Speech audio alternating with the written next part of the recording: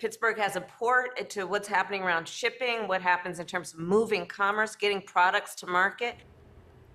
Vice President Kamala Harris one-on-one with KDKA's John Delano, answering questions about the issue that's caused prices to rise and store shelves to be empty.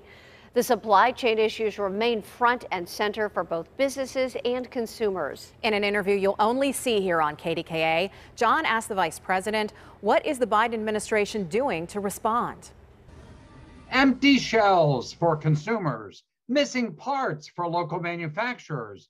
It all adds up to inconvenience and now an inflation rate of 5.4% in September.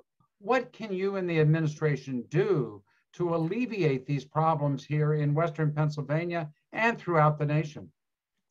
So it's a big issue for Western Pennsylvania, throughout the nation, and actually a global issue. The supply chain issue also really predated the pandemic, but it's been highlighted during the pandemic. On Wednesday, President Biden said the delays in unloading ships with products at America's ports requires a 24/7 approach, nonstop unloading of ships. Is that going to be sufficient to solve the problem in the short term? One of the short-term solutions is the 24/7 approach. Let's open up our ports for a longer period of time than we traditionally have them open so we can move those products. But listen, part of it is also saying, let's take care of workers. This needs to be about also paying workers their value, paying them the wages that reflect the value of their work. There is a shortage of both longshoremen to unload ships and truckers to transport products across the nation. And the vice president thinks higher pay might help. The other problem?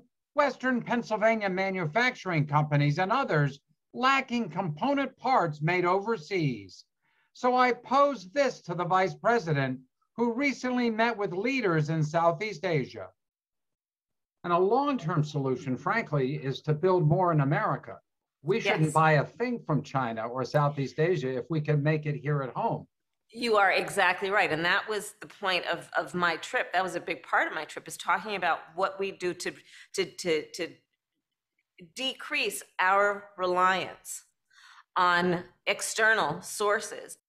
Buy American provisions in government spending help, but ending our reliance on foreign countries takes time.